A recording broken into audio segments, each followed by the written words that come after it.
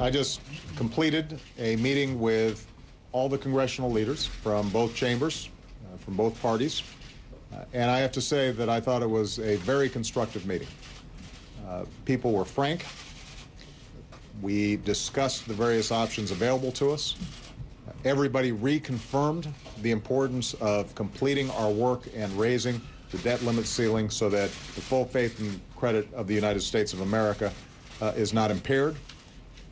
What we decided was that staffs, as well as leadership, will be working during the weekend, and that I will reconvene congressional leaders here on Sunday with the expectation that at that point the parties will at least know where each other's bottom lines are, and will hopefully be in a position to then start engaging in the hard bargaining that's necessary to get a deal done.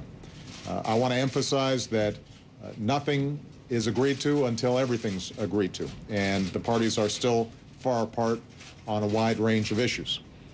But again, I thought that all the leaders here came in a spirit of compromise, in a spirit of wanting to solve problems on behalf of the American people. Everybody acknowledged that the issue of our debt and our deficits is something that needs to be tackled now.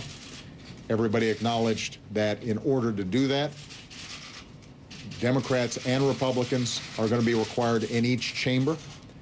Everybody acknowledged that we have to get this done before the hard deadline of August 2nd to make sure that America does not default for the first time on its obligations.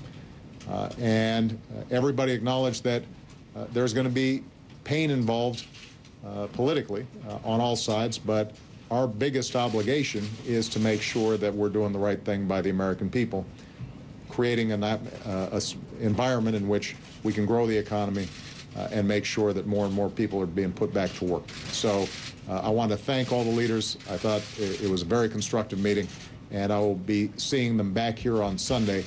A lot of work will be done between now and then. All right?